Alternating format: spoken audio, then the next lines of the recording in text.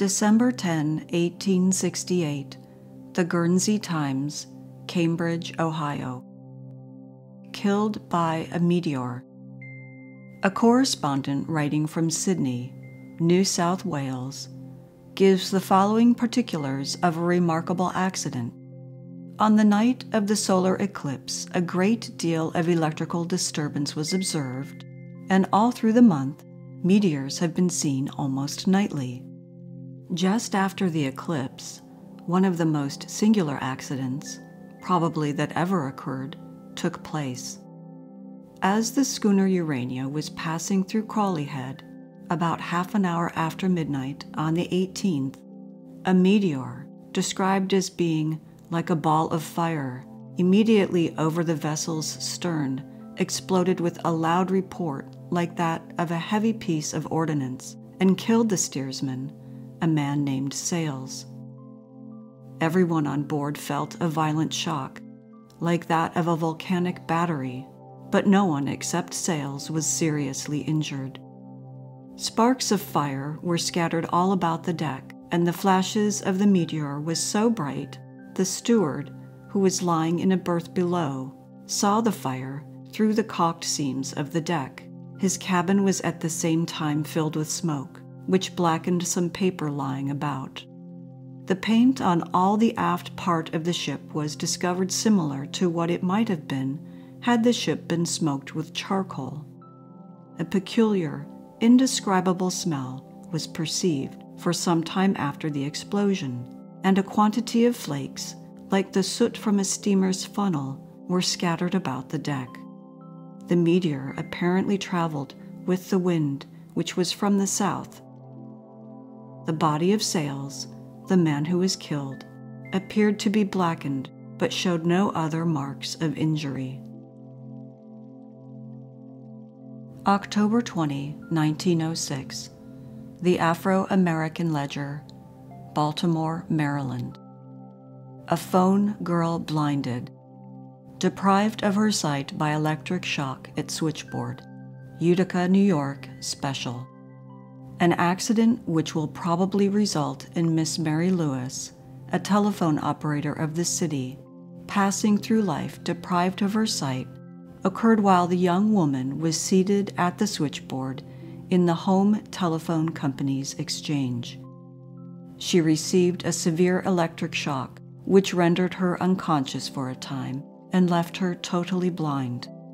Miss Lewis says she had the receiver at her ear and was holding a connecting plug in the right hand when there suddenly passed before her eyes a flash, and she knew no more until she regained consciousness some time later.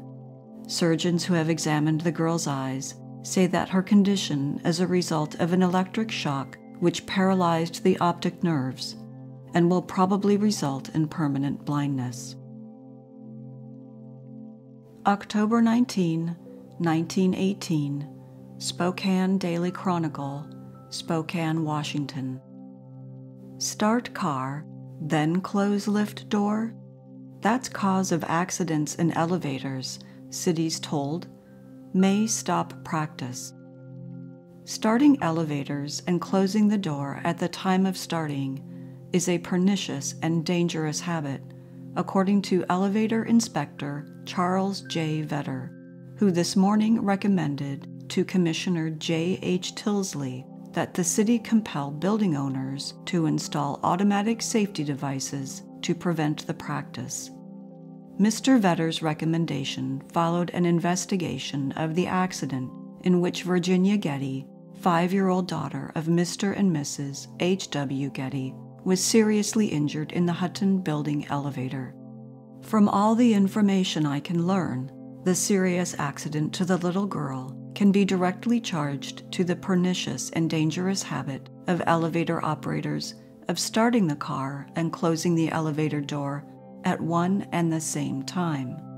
Often, and very often, the car is from 3 to 4 feet above the landing before the door is closed. I have frequently drawn attention to this and pleaded with employers to warn their operators and, if not heeded, to discharge them. It would have a wholesome effect to discontinue this dangerous practice. The objection is always raised that it takes too much time and impairs the efficiency of the service. But does it pay to gain a few seconds' time if every now and then life and limb must be sacrificed? Commissioner Tilsley stated that he would consult building owners before taking action on Mr. Vedder's recommendations. January 1, 1919. Urbana Daily Democrat, Urbana, Ohio. Trolley car runs wild. Baltimore, January 1. 2 persons were reported killed and 10 others seriously injured early today when a trolley car descended a steep grade at terrific speed, jumped tracks at an intersection, hurdled the sidewalk, and crashed into a building occupied as a saloon and dwelling, completely demolishing the front part of the building and damaging an adjoining house. The accident was due to failure of the brakes to work. The crew and passengers of the car were buried in the ruins of the saloon.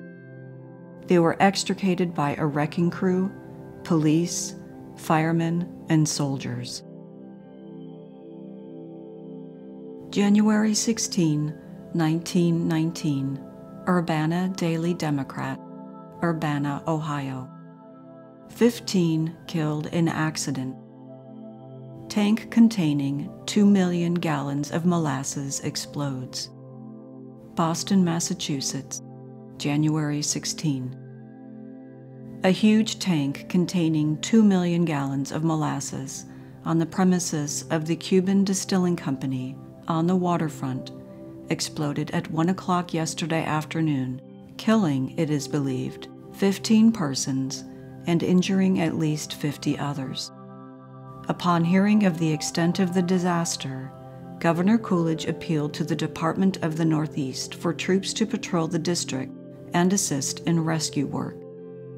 The force of the explosion wrecked the building on the north end playground adjoining the distilling plant, and also wrecked the overhead tracks of the Boston Elevated Railway in front of the plant. The elevated, at this point, is double-tracked, running between the North and South Railroad stations.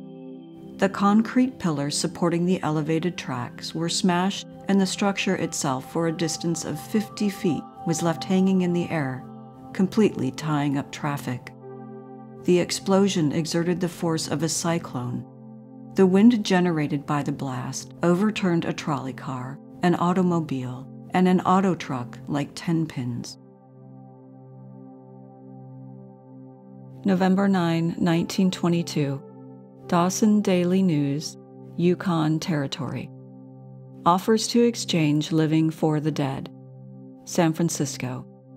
Charlie Buckley, electrician, who, while it is alleged being intoxicated, killed Marion Newton, aged 4 years, with his automobile last Wednesday, offered to give his own child, Isabel, aged 5 years, to compensate the parents. Marion's mother refused the offer. Mrs. Buckley, who is also charged with intoxication, concurred in the offer.